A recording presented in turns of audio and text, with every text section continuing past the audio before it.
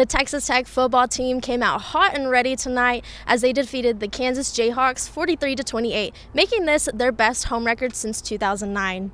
I am here at Lowry Field where the Coronado Mustangs are gearing up to host the Amarillo Sandies for a highly anticipated district matchup. Now, the Mustangs are looking for their first district win, but they are also looking for their first win in about 7 weeks. Their last win was on this very field against the Friendship Tigers, so you can say it has been a tough handful of weeks for the Mustangs. The Texas Tech softball team kicks off their fall schedule here in the next week under new head coach Craig Snyder. Earlier today, Coach Snyder talked about the brand he is building here in Lubbock, and that starts this October. More high school girls hoop action as the Monterey Lady Plainsmen left earlier this morning for Wichita Falls for the girls 5A regional tournament. The Lady Plainsmen will face Mansfield Timberview at 4 p.m. tomorrow night. Make sure you tune in to your KLBK Sports Connection tonight as we got the chance to catch up with head coach Jill Schneider about tomorrow's game. Continuing their winning streak, the Dallas Cowboys had a nail-biter game as they took home the 27-23 win over the Houston Texans earlier today. The Cowboys struggled to get past the Texan defense, giving the Texans a chance to build their lead going into the half. In the second half, the Cowboys are finally able to break some of their sloppiness. Dak Prescott threw 2 interceptions and was sacked once, but he ended up being the reason the Cowboys won the game. He led them on an 11-play, 98-yard touchdown drive with less than a minute left to play. The Cowboys move on to 10-3 as they head on the road to face the Jaguars next Sunday. The Texas Tech volleyball team just fell to the #1 Texas Longhorns 3-0 for their third conference game. The team started off slow but finally found their rhythm.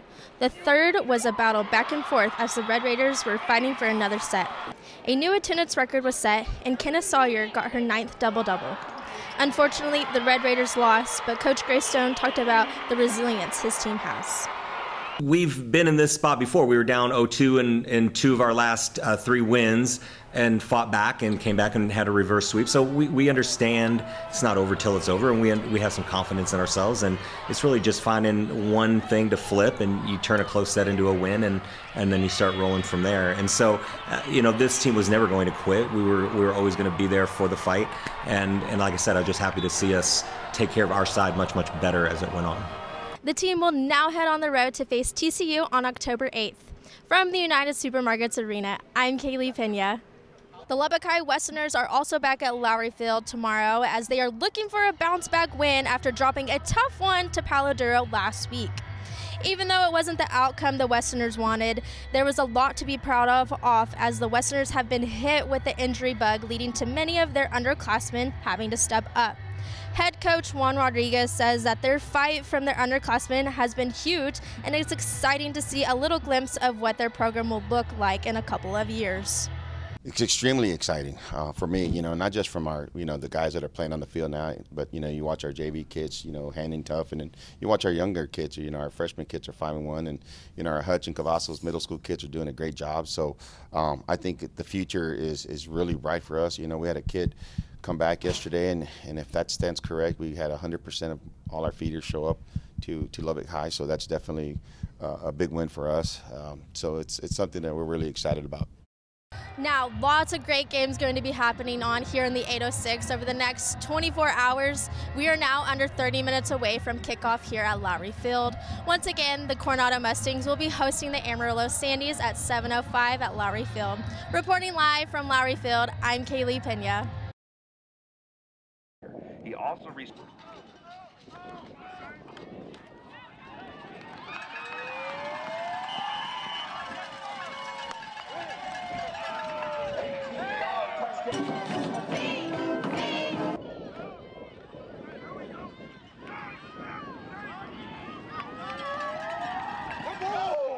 Number 2, Marcus Ramon Edwards with a 19-yard run for